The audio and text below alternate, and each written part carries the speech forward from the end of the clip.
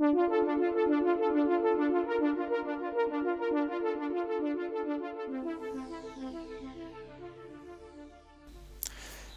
we now have the ability to filter both the groups viewport and also the channel list viewport.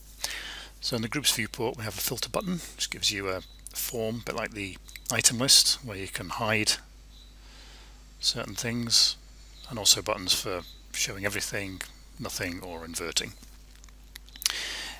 You've also got a filter button here which allows you to type something in, so I want to show me everything that says roof.